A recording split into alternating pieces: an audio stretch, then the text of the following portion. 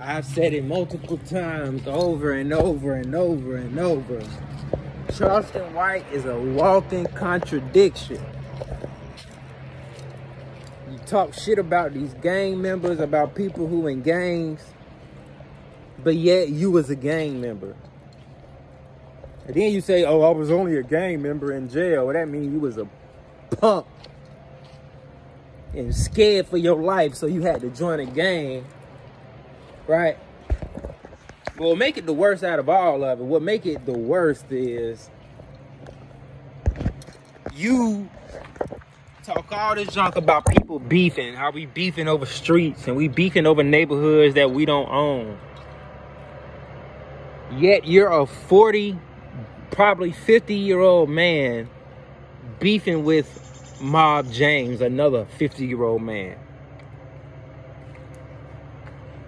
You be on here trying to preach and teach and show the youth the way and do all this and do all that, but then you get in front of these cameras and you just switch it all up. Come on, bro. Why is you 40, 50 years old beefing with Mob James, bro? I thought you were supposed to be showing us the way. I thought you were supposed to be, you know, trying to get the youth out of the gangs, trying to get the youth out of the jails. Again, man, the stuff I've heard about Charleston White that he does behind the scenes, I salute him for.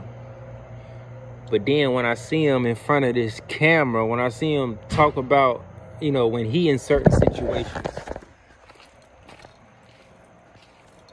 it's a whole different story. Yeah, check the drip out, man. Check it out, man. Satin 5, yeah, you know. Anyway, I just don't understand it, man. And I just feel like if you teaching and you preaching and you trying to get kids to stop messing with gangs, you trying to get kids to stay out of jail, you trying to get kids to go to school, and I just don't understand why you can't stick with that. Why you keep getting on these platforms and you basically biting the bait that they giving you, man. Like, they won't. It's just so funny to me. So funny.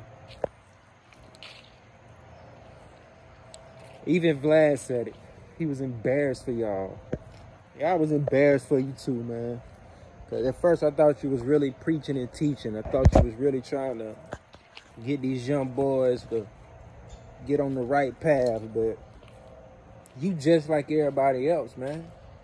Trying to get a way out. Trying to get some money to get a way out. And whatever you can do to make that money, you gonna do it. You know what I'm saying? And I see that's with you, man. Like I say, man, y'all gotta watch that boy, man. The boy's a walking contradiction, and I'm gonna keep on saying it. I'm gonna keep on standing on it until I see something different.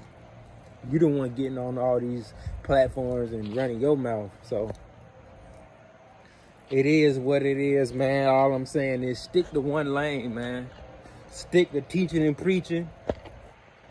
I mean, you too old to be in the streets and stuff like that. So, you know, you just need to leave that alone, fam.